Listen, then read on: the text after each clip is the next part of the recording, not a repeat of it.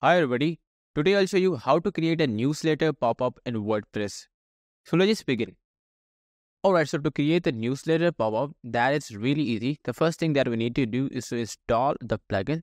So for that, we have to go inside the plugin and click on add new plugin. Here you have to search for Hustle. And as you can see here at the top of the search, we have the Hustle by WPMU Dave. So this plugin helps us with the email marketing, lead generation, with the opt-ins and the pop-ups. So we're going to simply create the newsletter pop-ups with the help of this plugin. Okay, so I have already installed and activated this. So after installing this, what we need to do, we have to click on the Hustle here.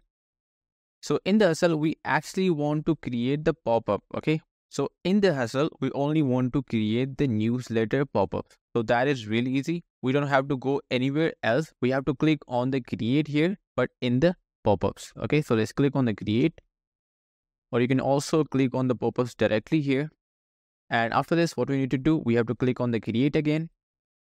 Okay, so we simply write down the name of the pop-up as a newsletter. So we have the two options. The first one is email opt-in and the second one is informational. Since we wanted to create the newsletter for the users to join our email list, so that is why I'm going to simply go with the first option. So let's click on choose template. So here you're going to see multiple different templates and all of the templates are looking really good. And you can also customize them. So you can see this, we can simply create the newsletter from the scratch. And we also have a lot of the different templates here. Okay. So you can simply choose any newsletter based on your requirement or the choice. So I'm going to simply go here with this one. So let's click on preview. And this is how it is looking. So I think this is looking perfect for us. So let's close this and we're going to choose that one. So let's go back and click on choose template. All right. So here you can see this, we have the different options in our pop-up. So we have the content, we have the emails, we have the integrations, appearance, visibility, and the behavior. Okay, so let's explore all of the options one by one. So in the content, we have the title. So if I wanted to change the title, I can simply do this from here. And if I wanted to add the subtitle, I can add this from here. So let's just add the subtitle here. All right, so that is our subtitle. And after this, we have the images. So if I wanted to add the background image, I can add this. Or if I wanted to change the featured image, I can also do this. And in the main content, we have our content here. So if I wanted to add something additional or if I wanted to delete this, I can simply do this from here. And after this, we have the call to action. So if you wanted to add call to action button to your newsletter, you can simply do this. So if I just click here on the one button, we can have a single button on it. And if I click on the two buttons, we can have two buttons on our newsletter. Right now, I'm going to go here with none. And after this, we have the option to enable never see this again link. If some user doesn't want to see our newsletter again, so they can simply click on thanks, I'm not interested. So that will be a kind of a link. Okay. So after this, what do we have? We have the emails. So let's click on the emails.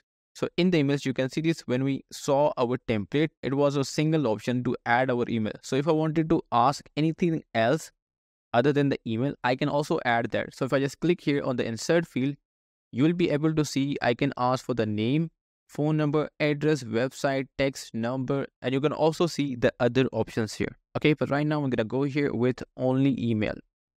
That is already added. And after this, we have the submission behavior. So if someone does the submission, we can show them this text. Thank you for joining our weekly newsletter or something else, or whatever we want to add here on the success message. And also I can add the redirect here as well. Okay.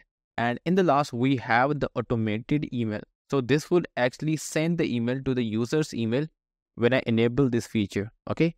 And after this, we have the integrations. So in the integration right now, we only have a single app of the integration, that is local list of the Hustle of this plugin itself. And if I wanted to add any other app with the help of integration, I can also add this. Okay.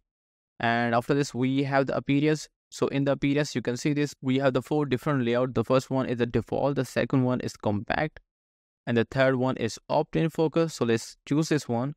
And in the last, we have the content focus. Okay. And in the customized element, you can see this, we have the feature image. So we can customize the image here. So we can customize the alignment of image, size of image, and fitting and position of image. And if I just click on the opt-in form, you will be able to see form layout, form field, And in the form fields, you can also see the field icon. Okay, and in the last, we have the close icon.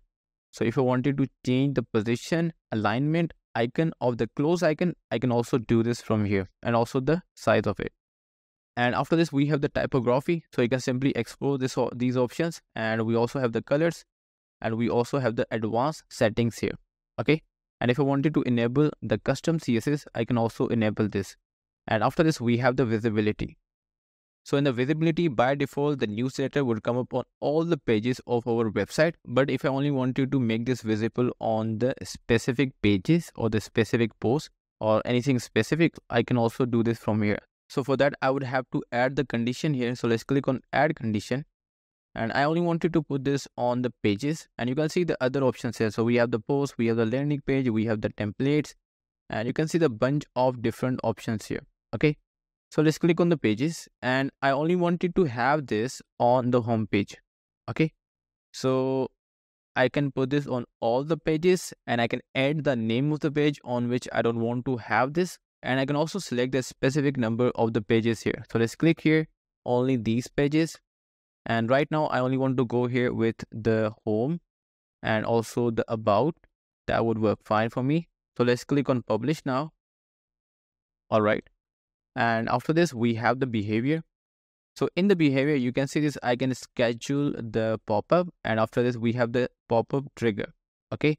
So in the pop-up trigger, we have the different options. So if you want to trigger the pop-up by time, that will be delayed by 3 seconds normally, then it would be triggered by time.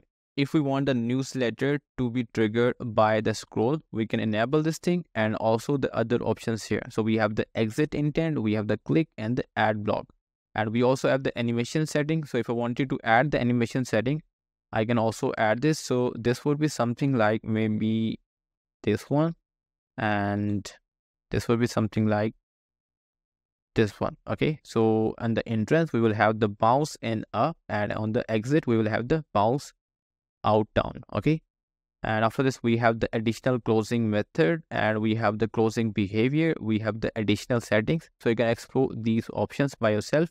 All right, so now it's a time to test our newsletter. Okay, so let's just click on update. Now let's click on our website. So we only selected the 2 pages. The first one is the home page, and the second one is the about page. So now you will be able to see our newsletter here. Okay, now you can see this. This is how it is looking, and I can go back here, and I will simply remove these animations because this is not looking really great. So let's just disable these to no animation, update this, and also in the appearance, I would have to put this to the default. That was looking better. So let's click on update again. Now let's go back, refresh the page. Now you'll be able to see our newsletter here.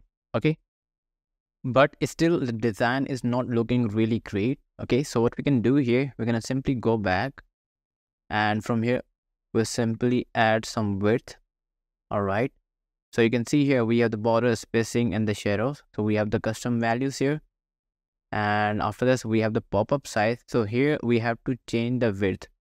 So I'm gonna change this to 800 px in the width. Now I'll simply update this. Now I'll simply go back, refresh the page. Alright, so now you'll be able to see the design here of our pop-up. So this is looking way more better than before. So let's close this. And if I click on the about, we'll also have our newsletter pop-up. Alright, so you can see here. But other than that, on the other pages, such like the services, projects, and the contact, we won't have our pop-up. So if I just click on the services, you won't be able to see the pop-up here. All right. Okay, so the last thing that I wanted to share is that if I just click on the home again, so it is automatically appearing after a few seconds. Okay, so that is a kind of a trigger for our pop-up. So I can also change this if I wanted to. So I'll go back into our pop-up, and here you can see the behavior. So in the behavior, you can see this, we have the pop-up trigger.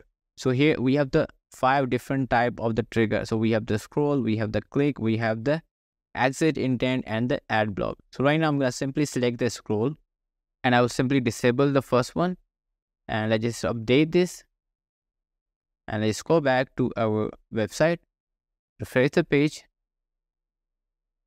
Now you won't be able to see our pop-up until we do the scrolling. Okay, so if I scroll down, now you'll be able to see our pop-up.